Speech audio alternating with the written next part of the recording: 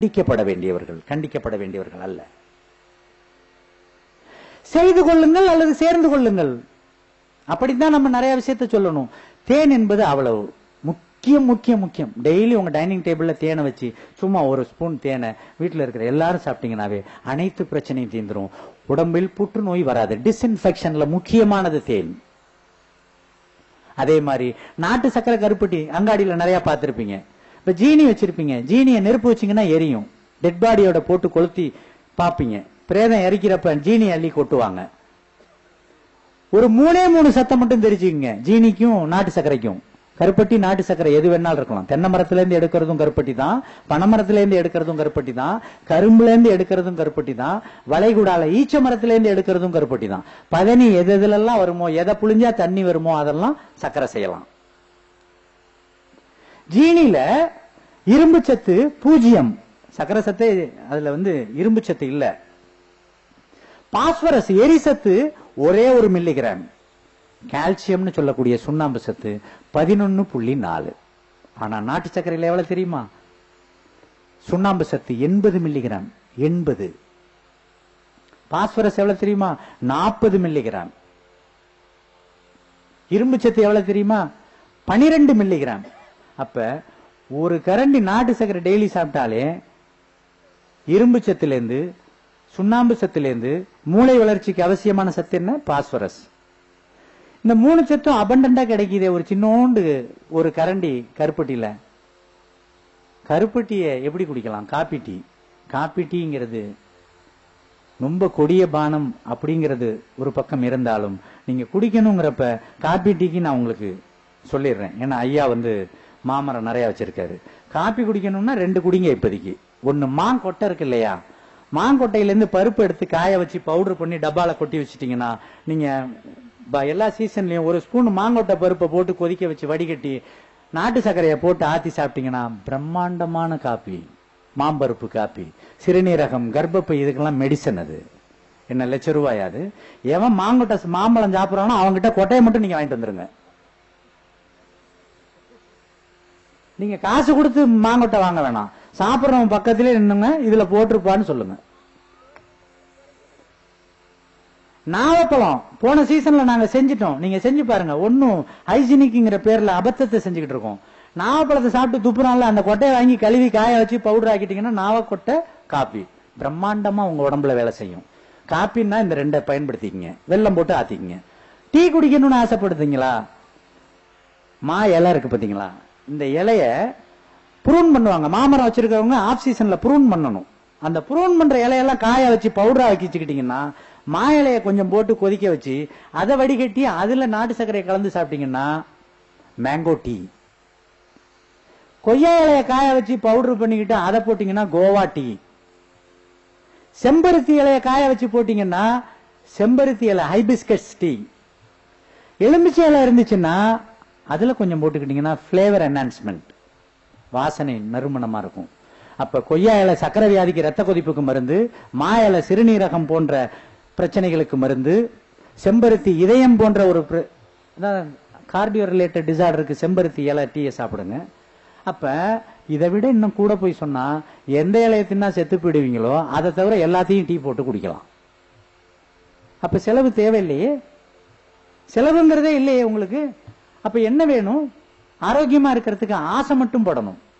ஆசைப்பட்டாலே போதும். உழவர்கள் நிறைய பேர் இருக்காங்க. ஒண்ணு நீங்களா இருந்தா செஞ்சுக்குங்க, இல்ல ஐயா இன்னமே இதெல்லாம் பவுடர் ஆக்கி 100 கிராம் 200 கிராம்னு வச்சிடலாம். ஆர்கானிக் காப்பி கொட்டையை சாப்பிடணும்னு அவசியம் இல்லை. ஏன்னா பாம்பேக்கு ஒரு 5-6 வருஷத்துக்கு முன்னாடி ஆர்கானிக் இதுக்கு போறப்ப தஞ்சாவூர்ல இருந்து ஒரு நண்பர் என்கிட்ட சொன்னார், எனக்கு ஒரு உதவி செய்யணும். அவரு இப்ப குருமூர்த்தி மாதிரி கோகுல் மாதிரி ஆர்கானிக் சாப்பிடக்கூடிய நண்பர்கள், மது அருந்துறவர் சொன்னாரு, நான் நெட்ல பாத்துட்டேன், பாம்பேல ஜெர்மன்ல இருந்து ஒரு கம்பெனி ஆர்கானிக் பிராண்டி கொண்டாந்து விக்கிறாங்க, எனக்கு ஆர்கானிக் பிராண்டி வாங்கிட்டு வாங்குறாரு. இந்த வேலை எல்லாம் நான் வச்சுக்க மாட்டேன். நீ என்னையா நீ இயற்கைன்னு சொல்லிவிட்டு பிராண்டியை பத்தி உனக்கு என்னையா ஆர்கானிக் பிராண்டி இருக்குல்ல, நீ ஆர்கானிக் மார்க்கெட் தானே, நீ வாங்கிட்டு வா அப்படின்னாரு. நம்மளால முடியாது அப்படின்னு. தங்க ஊசின்னு வயிற்றுல குத்திக்க முடியாது. அப்ப அந்த ஆர்கானிக்ங்கிறதுல காப்பி கொட்டையை வச்சு குடிச்சுக்கிட்டு இருக்கோம் இல்லையா, எங்கேயோ யாருக்கோ விளைஞ்ச ஒரு பொருள், அது நாட்டை காடை அழிச்சு நாடாக்கி அந்த இடம் ஏன் அந்த வெஜிடேட்டிவ் எல்லாம் மலை மேகத்தையே ரிசீவ் பண்ணாது, அந்த டீ இலையெல்லாம். ஆனா இந்த மரங்கள் மலையை ரிசீவ் பண்ணும். இந்த கேனபீஸ் சொல்லக்கூடிய சிவிகை மலையை இறக்கும். ஆனா டீ காபி பயிர்கள் மலையை இறக்கக்கூடிய மேகத்தை திரட்டாது. சின்ன சின்ன விஷயங்கள் தான். நீங்க டீ தூள் குடிக்கணுமா, இந்த மாதிரி எந்த இலைய வேணாலும் போட்டு குடிச்சு பாருங்க. குடிச்சீங்கன்னா தான் அந்த இன்பம் உங்களுக்கு தெரியும். உங்களுக்கு பட்ஜெட் வேற ரொம்ப குறைஞ்சு போயிடும். பணமே ஒட்டடை அடைஞ்சிடும். வீட்டுல வச்சீங்கன்னா பணத்தை எடுக்கிறப்ப அதுல கொஞ்சம் ஒட்டடை அடைஞ்சிருக்கும், பழைய காலம் மாதிரி. இப்ப என்னன்னா சூடாவே இருக்கு. பணம் சுட சுட வெளியே போயிட்டு இருக்கு, பிரிண்ட்ல இருந்து வெளியில போயிட்டு இருக்கு. பணம் மக்கி போய் பணத்தை எடுத்தாலே சளி பிடிக்கணும், அதுல இருக்கக்கூடிய பங்கஸ் போய் பணத்தை தொட்டையா ஒரே தும்மலியா அப்படின்னு சொல்றவன் பணக்காரன். நோய் இருக்கக்கூடாது. பணத்தை பை நிறைய வச்சுக்கிட்டு எதுக்கு பணம், எதுக்கு பணம்? பணம் என்பது மனிதனை சீரழிக்கின்றது. பணத்திலிருந்து விடுபடுங்கள். தேவை மிக மிக அவசியம். தேவையை பூர்த்தி செய்ய இயற்கை பிரபஞ்சத்தில் நிரம்ப தந்திருக்கிறது. அதான் மகாத்மா காந்தி, இந்த ஒட்டுமொத்த மக்களின் தேவையை இந்த புவி பூர்த்தி செய்யும், ஆசையை பூர்த்தி செய்யாது எந்த காலத்திலையுமே.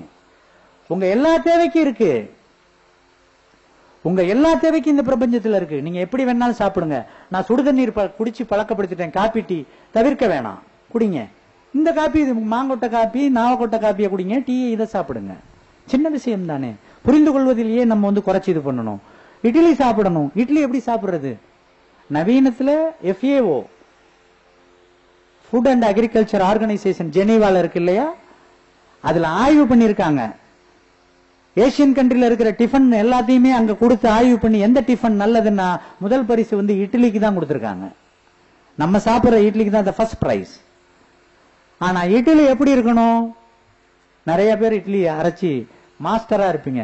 என் வீட்டுல செஞ்சாங்கன்னா அப்படியே பஞ்சு மாதிரி இருக்கும். ஆனா சாப்பிட்டவன் சிக்கலால இருக்கான், சக்கரை வியாதியோட இருக்கானே. அப்ப உங்க இட்லி பஞ்சா இருந்து என்ன அர்த்தம்? ஏன் சக்கரை வியாதி வந்துச்சு, ஏன் பிபி வந்துச்சு? எளிமையா தெரிஞ்சுக்குங்க. இட்லிக்கு அடிப்படையான பொருள் 2. ஒன்னு அரிசி, இன்னொன்னு உளுந்து. நாளையில இருந்து அரைச்சு பாருங்க. அரைச்சு பார்த்துட்டு ஐயாட்ட பதிவு பண்ணுங்க. அந்த அரிசி கைக்குத்தல் அரிசியா இருக்கணும், தீட்டாத அரிசியா இருக்கணும். ஒண்ணு.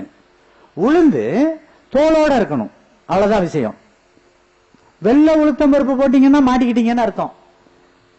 நீங்க பெண்கள், குறிப்பா சின்ன பிள்ளைங்க எல்லாம் குரு மாதிரி, ராஜராஜன் மாதிரி, இந்த மாதிரி சுரேஷ் மாதிரி இருக்கிறவங்க எல்லாம் பாக்குறப்ப இவங்க கூட வீட்டுல சமைக்கலாம்னு நினைக்கிறேன். ஏன்னா என் வயசுல இருக்கிறவங்க வீட்டுல பெண்கள் சமையல்னு அர்த்தம். இப்ப அடுத்த தலைமுறை டே காப்பி போட்டியாடா, நான் ஏந்திரிக்கலன்னு கேட்கக்கூடிய பெண்கள் இருக்காங்க. இப்ப நாகரிக வளர்ச்சி, அவங்களுக்குள்ள ஒத்து போறப்ப நமக்கு என்ன வருத்தம்? அந்த பிள்ளைகளுக்குள்ளேயே ஒத்து போறப்ப நமக்கு ஒன்னும் வருத்தம் கிடையாது. அப்ப சமைக்கிறவங்க ஆம்பளையோ பொம்பளையோ அதை பத்தி எனக்கு கவலை இல்ல. ஆனா இட்லிக்கு போடணும்னு முடிவு பண்ணிட்டீங்கன்னா கைக்குத்தல் அரிசி, உளுந்து எப்படி இருக்கணும்? தோலோட இருக்கணும். அதுல இன்னொரு புள்ளி வரத்தையும் உங்களுக்கு சொல்லிடுறேன். அந்த உளுந்த 5 மணி நேரம் தண்ணியில முழுக்கி 5 மணி நேரம் தண்ணிக்கு வெளியில எடுத்து வச்சுக்கினே எல்லாம் முட்டிக்கிட்டு முளைக்க ஆரம்பிக்கும். லேசா அந்த அந்த தோல் உடையும், வயிற்றுக்கிட்டு அப்படி உடைஞ்சு அப்படி முட்டும். அதை அரைச்சிங்கன்னா அந்த உளுந்துல எவ்வளவு ஊட்டச்சத்து இருக்குன்னு விஞ்ஞானிகள் பதிவு பண்றாங்க தெரியுமா? 300 மடங்கு ஊட்டச்சத்து கூட. 3 மடங்கு கிடையாது. 10 ரூபாய்க்கு உளுந்து வாங்கினீங்கன்னா 300 மடங்குன்னா எவ்வளவு? 3000 ரூபாய் மதிப்புக்கு ஊட்டச்சத்து. Designer food. இன்னைக்கு பிரச்சனையே அதான். உலக அளவில் அமெரிக்கால டிசைனர் ஃபுட் வந்துகிட்டு இருக்கு. அந்த டிசைனர் ஃபுட்டுங்கிறது தான் இப்ப நடக்கிற ஐங்காடிகள் எல்லாம். நாம் என்ன சாப்பிட போறோங்கிறத டிசைன் பண்றீங்க வீட்டுல. இட்லி, இட்லி எப்படி இருக்கணும்? கைக்குத்தல் அரிசி, தோலோட உளுந்து, அந்த உளுந்து முளைக்க வச்ச உளுந்து, கொஞ்சம் வெந்தயம், இத போட்டு அரைச்சி அதுக்கு என்ன வேணாலும் கறிகாயோட சேர்த்து ஒரு சட்னி செய்யுங்க. அப்ப அந்த இட்லி உங்களை பாதுகாக்கும். இதுல என்னை பொறுத்தவரை ஆடுதுறை 43, கோ 43 இந்த மாதிரி ஒட்டு ரகங்களை நான் ஒத்துக்கிறது இல்லை. அது எந்த ரகமாக இருந்தாலும் பாரம்பரிய ரகங்களை மட்டும்தான் நான் ஒத்துக்கிறது. அத உங்களுக்கு புரியணும்னா நீங்க எப்ப வேணாலும் என்கிட்ட தொலைபேசியில பேசலாம். ஒரு தாவரம் இன்னொரு தாவரத்துடன் தானே இணைந்து ஒரு தாவரத்தை உண்டு பண்ணுமேயானால் அதை நாம் ஏற்றுக்கொள்ளலாம். ஒரு மனிதன், அவன் விஞ்ஞானி என்ற பெயரிலோ அல்லது உழவன் என்ற பெயரிலோ 2 தாவரத்தை இணைத்து ஒரு தாவரத்தை எடுப்பானேயானால் அது ஏற்புடையது அல்ல. அதுக்கு மரபு குணம் இருக்காது. அது யார் செஞ்சாலும் சரி. நெற்றிக்கண் திறப்பினும் குற்றம் குற்றமே. ஒரு மியூட்டேஷன் தமிழ்ல சடுதி மாற்றம். ஒரு உயிர் தன்னை மேன்மைப்படுத்துகிறது மியூட்டேஷன்ல, அந்த ஜெனடிக் கேரக்டரை மேன்மைப்படுத்துதுன்னா விஞ்ஞானிகள் எவ்வளவு வருடம் ஆகும்னு பதிவு பண்ணிருக்காங்க தெரியுமா? 15,000 வருடங்கள், 15,000 years. அத 6 வருடத்துல ஒரு வெரைட்டியா ரிலீஸ் பண்றோம்னா அதுவும் மனிதனின் பேராசையை தவிர இந்த பிரபஞ்சத்தின் அடிப்படை ஆசை அல்ல. எவாலுவேஷன் தியரி, பரிணாம வளர்ச்சி, தானே தன்னை புதுப்பித்துக் கொள்ளும். மனிதன் கணித்து புரிந்து பொறுக்கி திங்க வேண்டும். திரும்ப திரும்ப அதே வார்த்தை தான், மிக அருமையான யோக்கியமான வார்த்தை, பொறுக்கி தின்பது. ஏண்டா பொறுக்கி திங்கிற? பொறுக்கி திங்கிறதெல்லாம் பொழைச்சுக்கும். வனத்தில் நம்ம இடம் தான் வனம். வனம்னா என்னமோ 100 ஏக்கர் வாங்கிட்டு போறதுன்னு இல்ல. நீங்க வீட்டுல இருக்கிற வீடு இல்ல, உங்க வீட்டுல கொல்லப்பக்கம், தெரு பக்கம் அல்லது பிளாட்ல இருந்தா தொங்கு தோட்டம், horizontal garden, vertical garden, hang garden, இப்படி நிறைய இருக்கு. மாடி தோட்டம் என்ன வேணாலும் செஞ்சுக்கலாம். சின்ன சின்ன சின்ன விஷயங்கள் தான். பிரண்டை, கோவக்காய், ஆவக்காய், தினசரி பூசணிக்காய் சாப்பிட்டீங்கன்னாவே உங்களுக்கு எந்த வியாதியும் வராது. அதுவும் கோடை காலம் பூசணிக்காய். நான் நகைச்சுவையா சொல்றது உண்டு, மூந்தன் மாதிரி இருக்கக்கூடிய பிராமணர்கள் பத்திரமா வீட்டுக்குள்ள எடுத்துட்டு போயிடுவாங்க. தமிழம் பூரா ரோட்ல போட்டு உடப்பான், திஷ்டி கழிக்கிறானா. ஒரு கழுத்து இவ்வளவு கூட தூக்குறதுக்கு கட்டடம் இருக்காது, அதுக்கு பாத்தீங்கன்னா அந்த கட்டடமே உழுவுற அளவுக்கு ஒரு பூசணிக்காவை கட்டியிருப்பான். பூசணிக்காய டெய்லி வாங்கி இவ்வளவு நீட்ட பூசணிக்காய மிக்சியில போட்டு அடிச்சு கொஞ்சம் தண்ணியை ஊத்தி அடிச்சு வடிகட்டி தேன் கலந்து காலையில சாப்பிடுங்க. இந்த கோடையில் இருக்கின்ற எந்த வியாதியும் வராது. சின்ன சின்ன விஷயங்கள். உணவு மருந்தாக இருக்க வேண்டும். அந்த உணவு தான் உடலை வளர்க்கும். உடல் தான் நுண்ணுடலை உள்ளுக்குள்ள வச்சிருக்கு, மைண்டுங்கிறது. என் பிள்ளை சரியா நல்லாதாங்க படிக்கிறான், சரியா நினைப்பு வர மாட்டேங்குது,